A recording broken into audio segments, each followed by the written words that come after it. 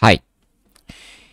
If you ever encountered sorts of freezing or black screen, or while you are gaming, suddenly your screen turned black and there's a sound but no response, or your screen just freezing and giving the continuous noise sound, like as you while you're playing and you experience this, you mean what you know what I mean, or suddenly your PC just shut down or turned black, and then there's a blue screen of death comes on, or your PC just suddenly restarts without no specific reason. This is the right video for you. Well, I'm going to convey my experiences with all these sorts of things that happened to me during my history of building up of my own PCs. Well, first I'm going to explain the first problem, which is the continuous freezing. Like I am playing a video game, for example, and the game just the frame just locked on, and there's a continuous sounds of freezing and nothing, no response at all. Only if you what you could do is restart the PC from the button. Well, this sort of problem is refers to dying motherboard. If you have encountered this kind of problem, it's due to dying motherboard. After a few days or months, your motherboard will die or stop. So that's my first problem. I will just replace my motherboard and the problem just gone. No issues related to graphic cards, no issues related to RAM or any sorts of this thing.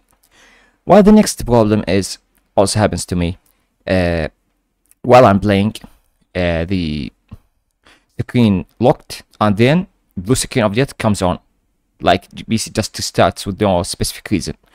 Well, I just tried every solution, like changing my graphic cards to another PC, but at the end I found that it's due to a bad SSD, or any kind of storage device, either SSD or hard drive. If you have a bad hard drive sector of it, or you have a bad solid state drive, you might experience this kind of problem, like while you are playing, the game just freezes and suddenly restarting, or blue screen of death. This also, I also forget to mention that the first problem, which is a continuous freezing, like no response, the entire PC won't respond, not automatic start or any kind of this thing. This either could be due to overheating. So either the first problem is the continuous freezing, and the only solution is to restart it manually from the button, either to overheating or to a bad motherboard. The second problem is freezing and then suddenly restarting, or there's a complete jamming of the first. Well, at first the frame the frame just stops, but you could barely move the cursor around, but then also the cursor stops. So this refers to mostly to the bad solid state drive or hard drive. This is the second problem. The third problem is which happens to me early, that when I'm playing, for example, I was playing Starfield or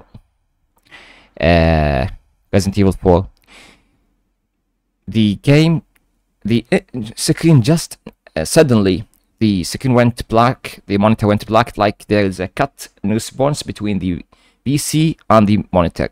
But there you could hear the sounds or audios from the game, or if you are on a video call, you could hear everything, but there's no response.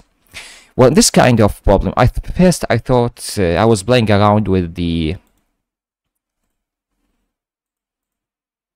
MSI Afterburner.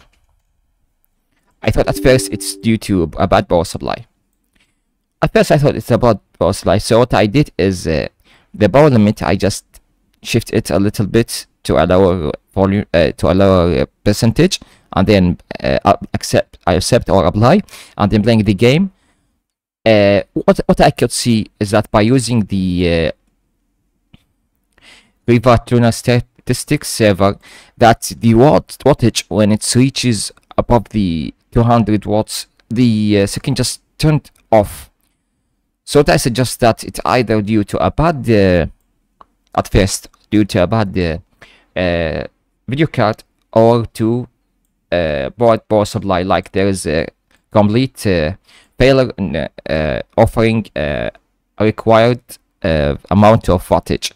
So I thought at first that it could be the power supply is the culprit, but I desperately said there's something wrong with my graphic card, like I left it for too long and there's accumulation of dust maybe.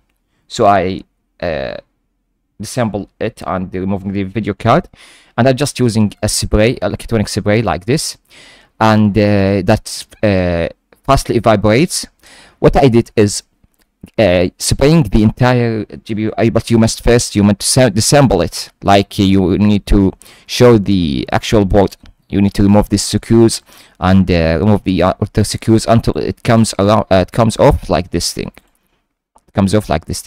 So what you need to do first is to spray every bit of the transistors and the capacitors due to a buildup of dust. And I thought what I really believe that there's some dust could be over the pins here. So I sprayed that piece of the graphic card, or this part of the graphic card, and then using a brush gently to brush away. After this, there's some sorts of pads, some sorts of like residual pads over here from the another piece that has this heat pads or thermal pads over that would cover this. So I just clean all these things in the other transistor. I don't know what this exactly. Clean it gently until it shows the sign or marks of it, and also cleaning these parts. You see these pins, small pins. You need also to clean this and gently apply the thermal paste, but ensure it's so minimal that it won't cover all these things. What they say mostly that when the VRAM is overheating, the VRAM, it won't show on the sensors, so you won't know what's the actual temperature of it. Or one of these parts, when it's overheating, it causes this problem of complete cut out of the video card. So gently also clean all these parts and clean these parts. Also clean these parts of the graphic card, and also clean the BSI Express, the connection that the video card should be installed on the motherboard. You also use the spray and spray these holes, but wait a little bit until the